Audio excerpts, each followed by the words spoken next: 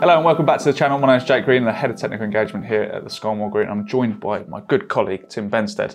And in today's video, we're going to be talking about the consumer unit and also the tails that are associated to it. More specifically, we want to know, can you install a consumer unit more than 3 meters away from the DNO cutout? There are lots of things we need to consider. One being short circuit, one being overload, and one being selectivity. So where do you want to start first, Tim? Okay, let's start with the DNO. Okay. DNO says you can use our main cutout if, and the if is, if you put in the meter tail size that we require. And that typically, Jake, is, as you were, around 16 millimetres squared or 25 millimetres squared, depending on the area, depending on the nature of your prospective short circuit current.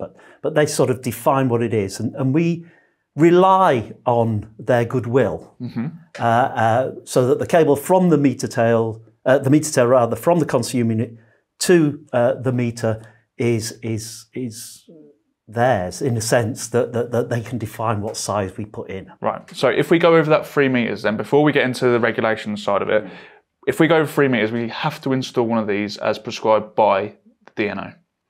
Well, they don't prescribe what it will be, but they are saying you can no longer use our cutout for protection against overload and short circuit. Correct, right. So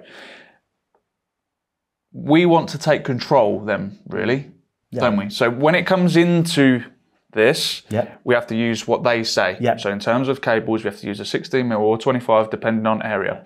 However, what comes out the other side is that's the part that we're in control of.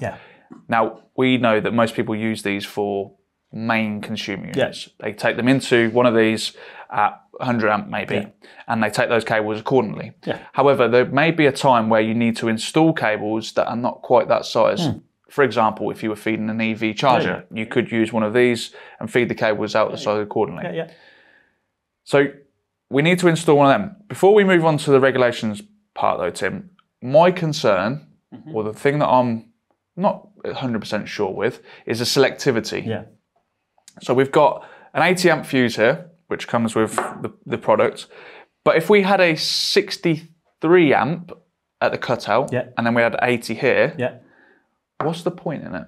Well, we have no control, Jake, over what the DNO puts in. So in a sense, it's almost put that to one side and ask yourself, is what I want an 80 amp fuse for my connected load, or what it is that I'm supplying? And if that's the case, then put an 80 amp fuse in. Just because it's more likely the DNO's fuse will operate before ours is a sort of a separate issue. And obviously selectivity goes out the window to a significant extent. But you're still not guaranteed, certainly with these ratings of fuse between an 80 and a 63, that perhaps both would actually blow under those circumstances. But in a sense, we put aside the issue around the DNO's fuse, and we just concentrate on the one. Making sure we're in control of our cables. So in terms of regulations then, where are we at? What section, what part are we in? We're in chapter 43, and we're dealing with two specific areas, Jake. We're dealing with overload and we're dealing with short circuit. And under overload, we've got regulation 433.2.2, and it says here, the device protecting a conductor against overload may be installed along the run of that conductor if the part of the run between the point where the change occurs, and that might be a change in environmental conditions, change in cross-sectional area, change in all sorts of things, and the position of the protected device as neither branch circuits nor outlets for connection of the current using equipment, and fulfills at least one of the conditions, and one of the conditions is 3 meters.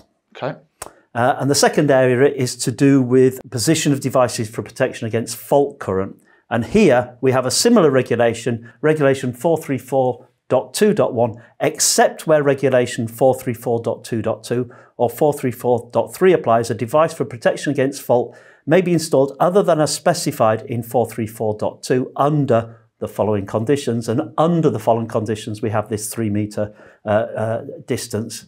And generally as an industry, we've taken that to say, look, cut out to consumer unit 3 meters. The minute you go beyond it, you have to start thinking about putting in a device such as this. I was going to ask that question. Where does this 3 meters come from? Is it sort of an old wives' tale? It's not an old wives' tale, but it's an old regulation, and so it comes out the international standard. It's an international coded value there, and so it's been there for a long time. For a very long time. So can you install a consumer unit 3 meters away from the main cutout? Absolutely, as long as you're following these regulations that we've mentioned and providing it with that level of protection. Yeah. If you like this content, make sure you like, subscribe and share, and we'll see you on the next one.